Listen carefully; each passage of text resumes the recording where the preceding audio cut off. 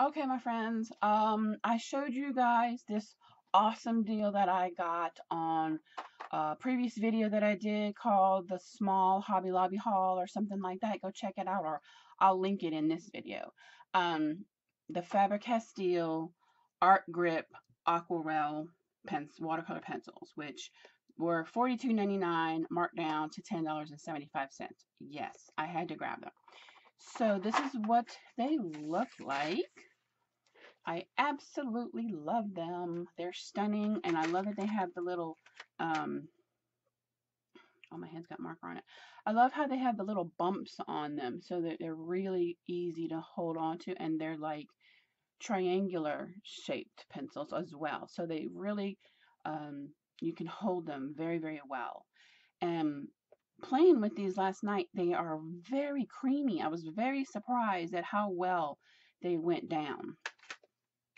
So let me guys show you, move this to the side. Let me show you the colors.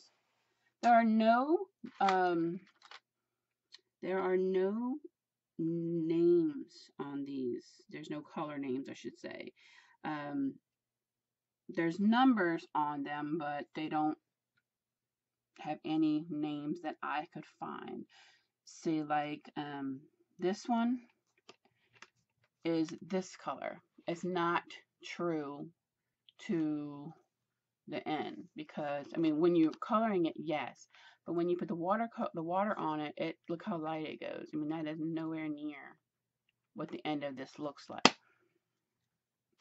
The peach color that I found, it almost just blended all the way out. It's so light. Okay, so that's just a couple of things you need to think about. That's why color swatches are so good, because I always leave a little piece of it. I can't talk today. I guess I need more coffee.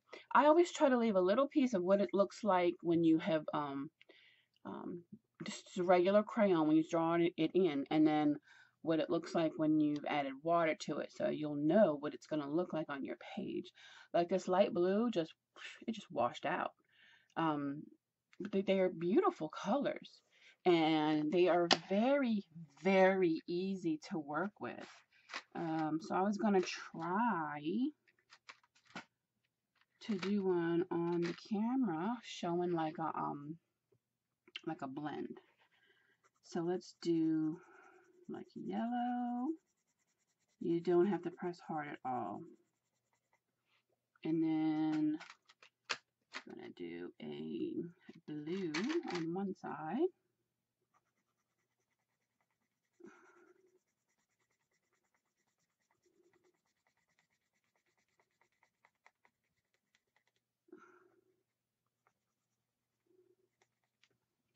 And then we'll do a red on this side.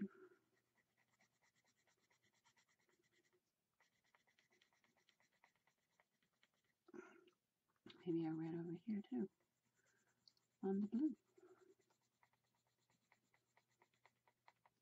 Okay, go just a little bit more. And then let me get my watercolor pencil. I've been using these that I got from Kiritaki. I love these pencils. They have the medium, the fine, and the broad tips. You just put the water in it, cap comes off. You squeeze a little bit of water out on your paper, and then you just go to town. So let's see. We're starting with the red,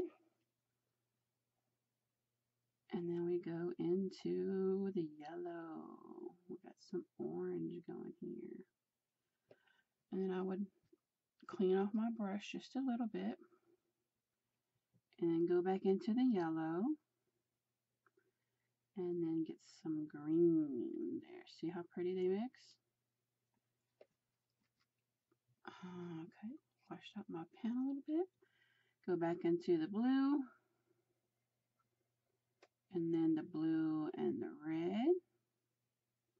We got some purple,